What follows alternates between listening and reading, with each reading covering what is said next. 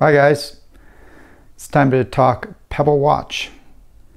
I lost my original Pebble steel watch that I've been using for over 3 years. It was a Pebble steel. I bought it new from Amazon for about $100, I think. I had it attached to my flex meter wrist guard right here with Velcro. It wasn't the best connection, and it was late October. I was at the EUC games and I had all my gear and I was carrying it back to the car in my arms, and I think I must have knocked it and it fell off. And this was at night. Didn't discover that until the next day. And I've been lazy about trying to get a new one. I thought, do I want to buy a old watch that's unsupported? Because they stopped selling these and supporting them at least 2 years ago. But there is a service that does support these watches called Rebel.io. I'll put a link down below. So they're still it still fully works. This is the original Pebble. That's got to be this watch has to be 5 to 6 years old. But everything works. I was able to connect up to I have a Android. This is a Samsung S10 Plus running Android 10, so it's all the latest, running with all the oldest. Everything works on it. WheelLog runs on it. EUC World runs on it.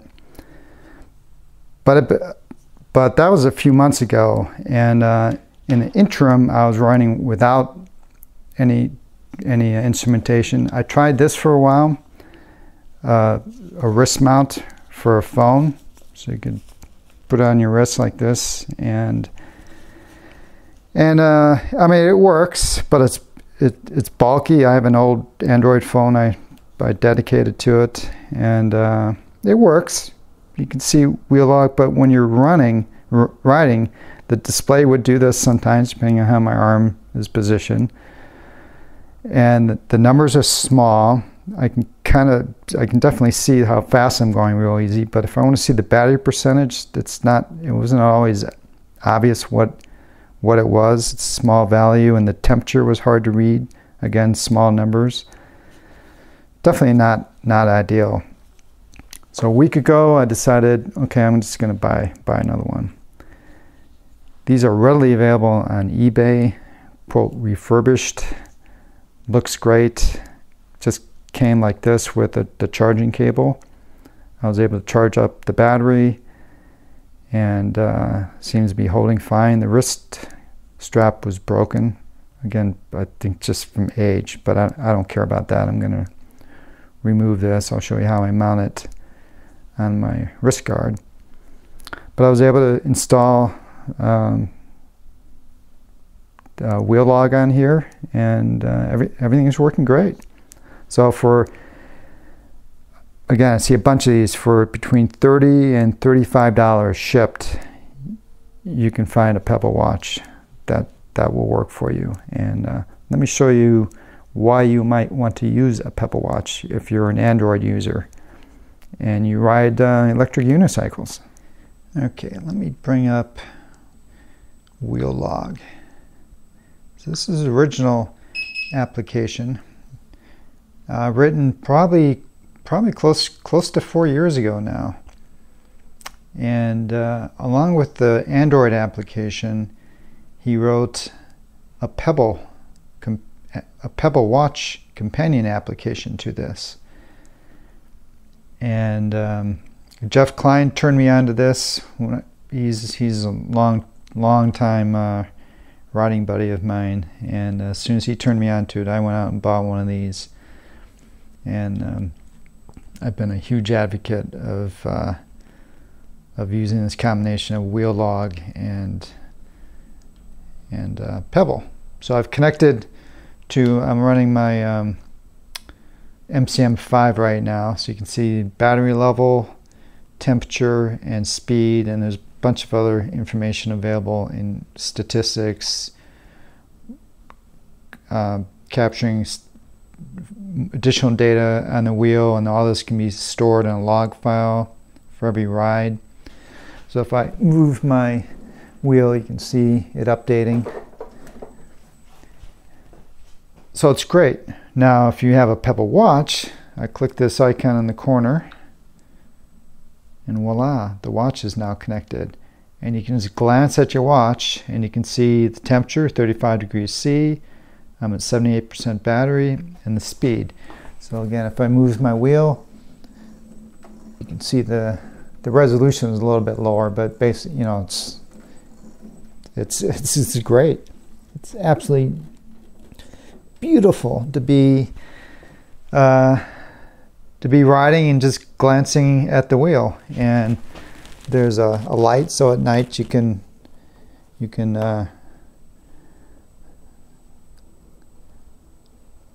click the, you can't really see it right now, but you can click the light and see it at night. Let's see.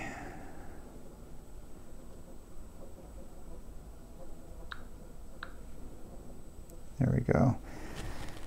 And you can scroll through additional information, ride time, distance for this particular ride, your top speed. You know, I just love this combination. Now this is the old WheelLog. Let me disconnect from the wheel, and we'll bring up EUC World, and there'll be links below for this app. Again, auto connects. Now this was based on WheelLog, so the author of this took the source, basically forked WheelLog, but just added a whole bunch of new stuff, and I'm not going to go over that here, but again, there will be a link down to this application. Highly recommend this now, but again, it works with your Pebble.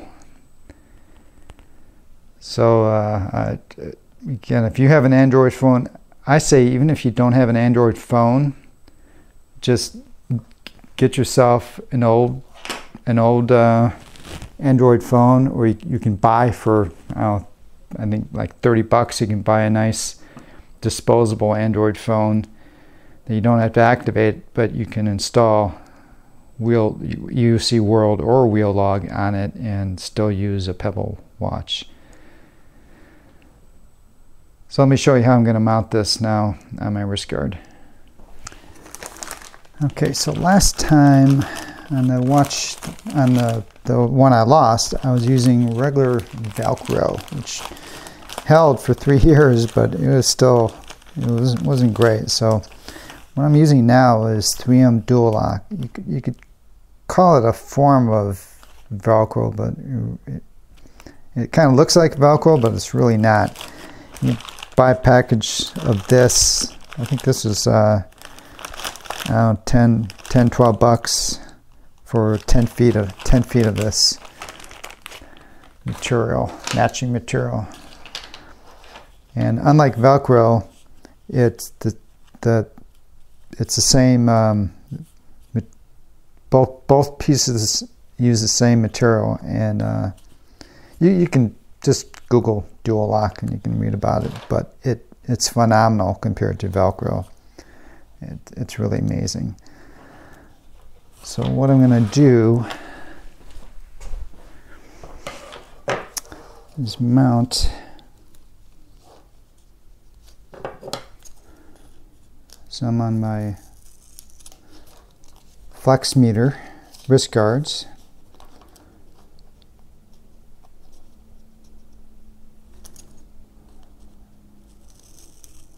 And you could mount this on any wrist guard that you might use.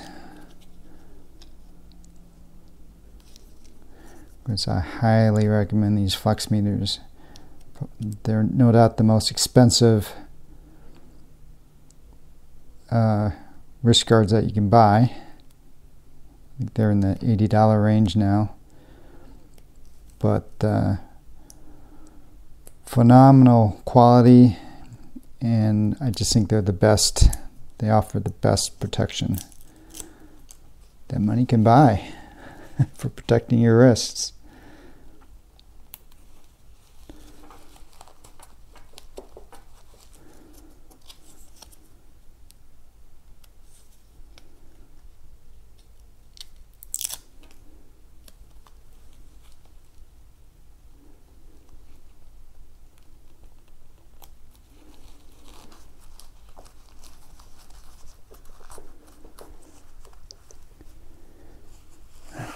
Okay, now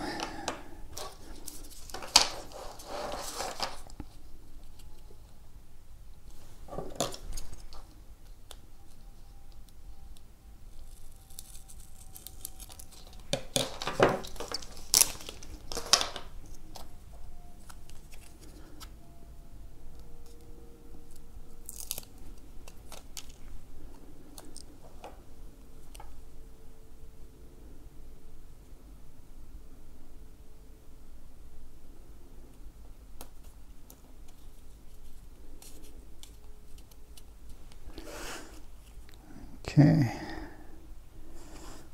so I'm just going to position it like this, and you press and you hear it snap.